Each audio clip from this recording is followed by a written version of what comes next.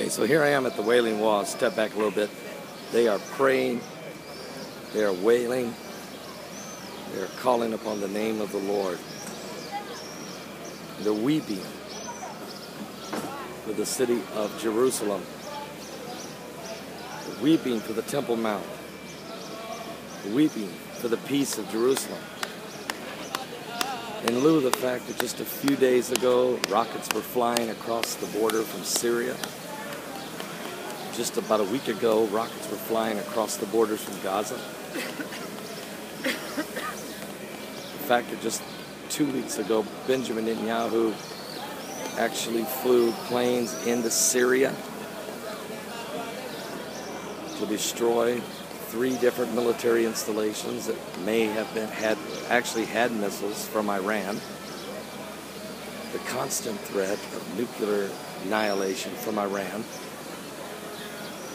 The enemies from the north, the bear of the north, Russia, having a war of words right now. These are the reasons, these are just some of the reasons they come to pray at the Wailing Wall. These are just some of the reasons. And there's such a heavy anointing here, and I need to share a dream with you. Last night, I had a dream. I'm heartbroken. I'm having a hard time even telling this dream. I had a dream of 18 bombs. 6 hitting the city of Haifa, 6 hitting the city of Tel Aviv, and 6 hitting the city of Jerusalem. And the Lord even specifically showed me where some of those that hit in Jerusalem hit. Many people died. The Lord told me that this was just the beginning of sorrows. The nation was stunned, the world was stunned that Israel was not destroyed. The Lord told me to tell people to give their lives to Jesus Christ, to get as many people saved as I possibly can. So really, on this trip, this has not been a vacation for me. I'm going to be honest with you. I worked 19 hours yesterday. After going to Jericho and Bethlehem, uploading all the videos, and reading emails and in prayer, then I began to write.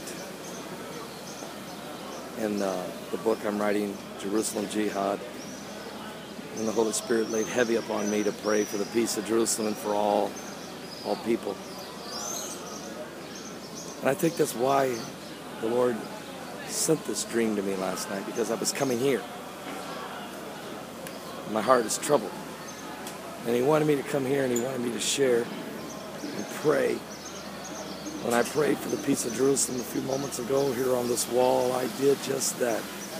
It was so vivid. And you know, I can't tell you I'm not saying it was a prophecy, I'm just telling you it was a dream.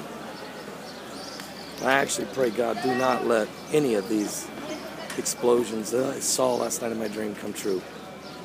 I've asked God, please, let this just be a dream. And let the power of prayer change that.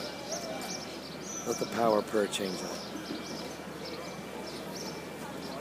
Want me to take a picture of you? Want me to take one of you?